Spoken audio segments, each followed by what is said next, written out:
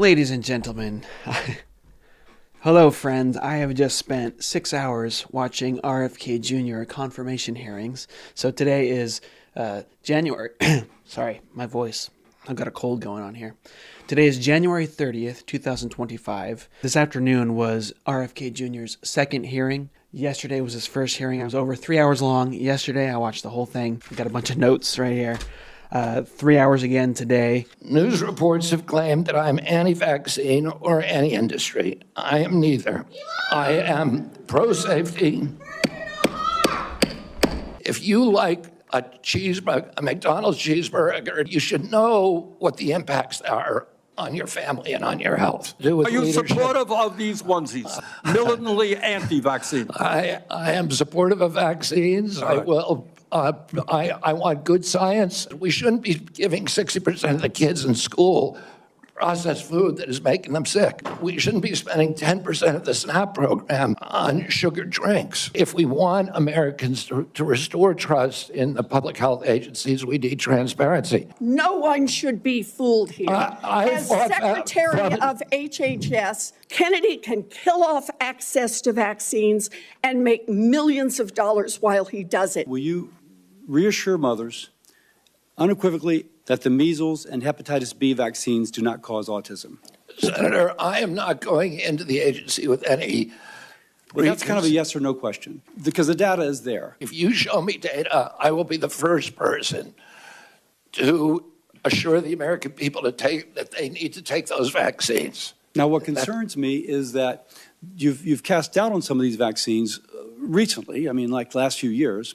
But the data, and I can quote some of it, the data has been there for a long time. If the data is brought to you, and these studies that have been out there for quite some time and have been peer-reviewed, and it shows that these two vaccines are not associated with autism, will you ask, no, I need even more? Or will you say, no, I see this, it's stood the test of time, and I unequivocally... Not only will I do that, but I will apologize for any statements that misled people otherwise. My friends who I've been talking about this with for a long time, RFK's stuff for a while, they might be a little bit disappointed in my conclusion. My conclusion is kind of the same as it's always been.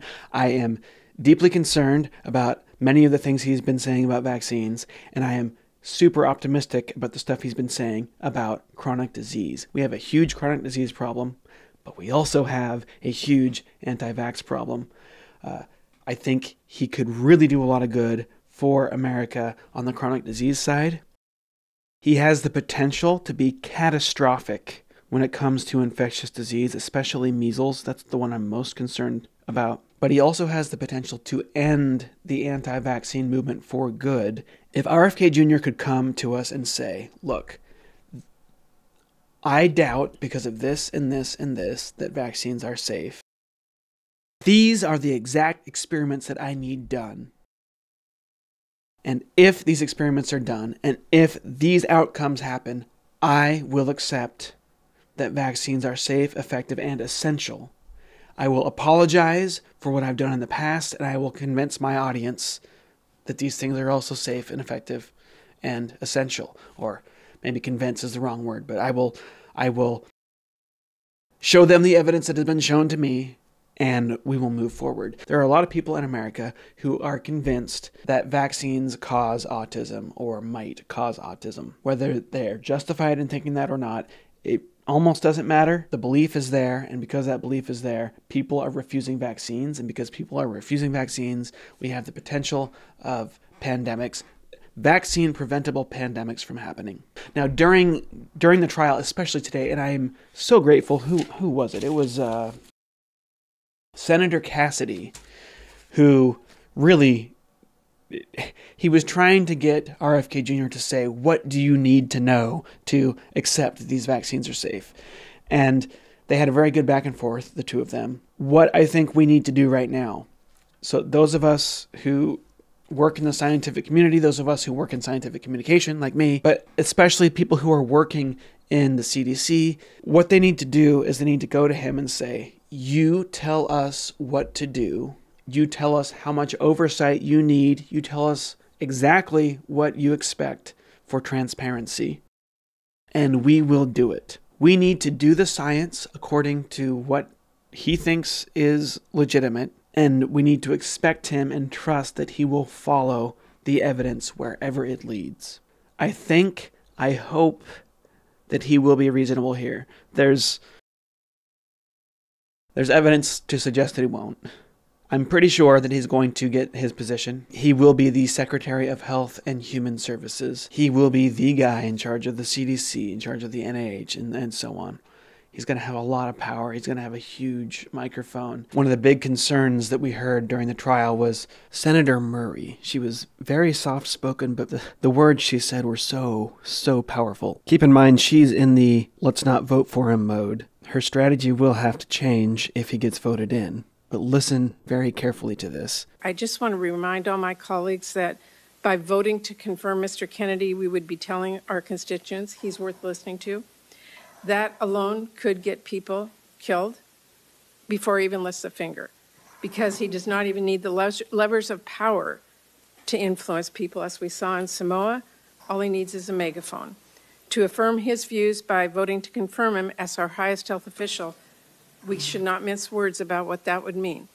When babies die from whooping cough because parents weren't sure if the vaccine was safe, we will have to look them in the eye. When measles sweeps through school, then hospitals, nursing wards, will this be worth it? There are political realities, we all get that, but there's also right and wrong, fact and fiction.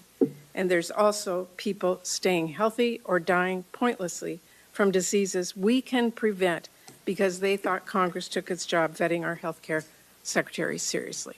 That really was brilliantly said. I think she's spot on. However, if he does get confirmed, the reality is we have to find the silver lining. We have to find a way to move forward. Americans have lost trust in science. They have lost trust in our health institutions.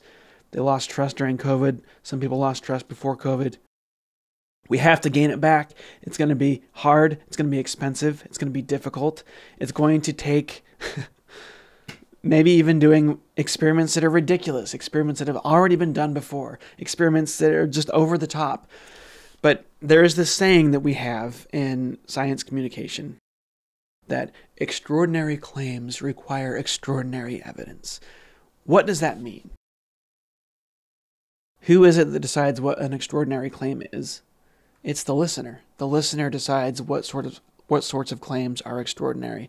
There's a bunch of Americans, our family members, our neighbors, our relatives, who believe, they are convinced that vaccines are evil or that they cause diseases.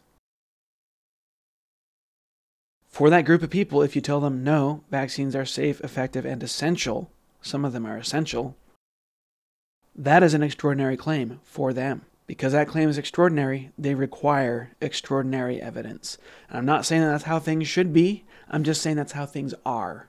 And we have to meet people where they are. Look, if you look behind me, I've got a picture of Darwin on my wall. I teach genetics and evolution. I've been doing this online mostly for, it's been, I think, 13 years now. And what I have learned is that if I have students or viewers who reject evolution for religious purposes, they require a lot of extra evidence before they will accept that evolution is a thing. And there are two ways that I can deal with that as a teacher. I can just tell them that they're stupid and that they're wrong and that they're dumb and that they're idiots, or I can just meet them where they are. And I can do my best and show them this is the evidence that we have. These are the standards of evidence that we use in our field. Here's what I can show you. You can see this with your own eyes. For a lot of people, if you take the time and really go through and are careful and you show them, they will respond to evidence. People do follow evidence. They really do. One thing that I've heard people say about RFK Jr. is that he is a cowboy. And it's disgusting that we have a cowboy who's going to gain this much power. I agree that he's a cowboy. He's a cowboy coming in here, but I think that that's not as bad as people think it is.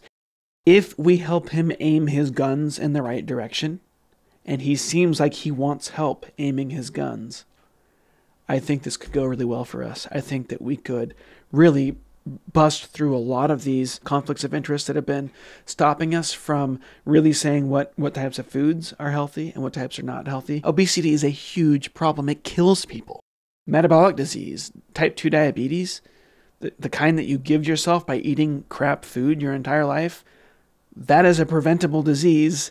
Michelle Obama tried to talk about it, but Republicans basically just laughed her off the stage. Francis Collins tried to talk about it. He did a lot of public outreach on this issue. Again, it just didn't stick.